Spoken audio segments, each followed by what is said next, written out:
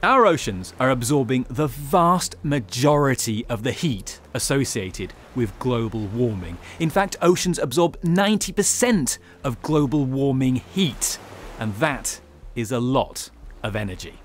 Well, it's really enormous, and it's so big that we have to use really obscure terms like zetajoules. And a zeta is a number with 21 zeros after it. That was John Abraham.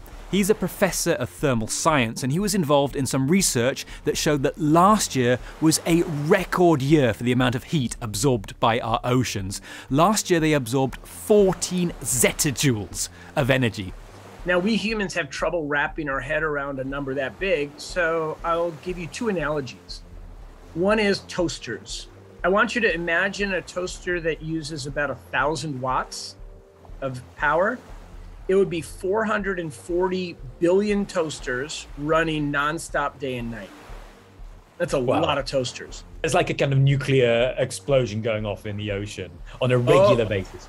Oh, I'm glad you asked that, because the other analogy is nuclear explosions. And if you compare the amount of heat going into the oceans to, let's say, the atomic bomb dropped on Hiroshima, it's 7 Hiroshima bombs every second, day and night, around the clock. That's how much heat is going into our ocean. This huge amount of heating obviously has implications. It has implications for the animals that live below the waves.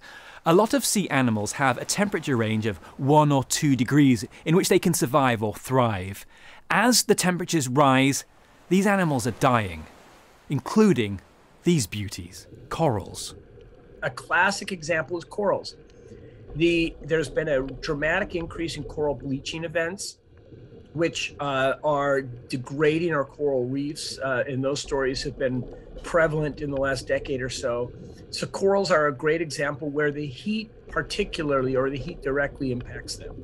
And there's another impact that I've heard a lot about, but I've never truly understood: the acidification of our oceans. When we spew all that excess carbon dioxide into the sky, well, it's the oceans that absorb most of the carbon dioxide, and that has some really vivid implications. Think about a soda. A soda is actually a carbonated beverage, and we make sodas by introducing carbon dioxide into water. Well, we're doing the same thing in the oceans.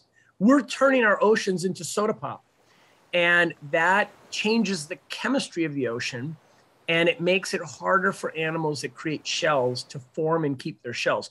All of this matters because all of biodiversity matters. It's the life support system that sustains life on Earth. But in the medium term, there are other consequences we are already experiencing, and that's bouts of extreme weather.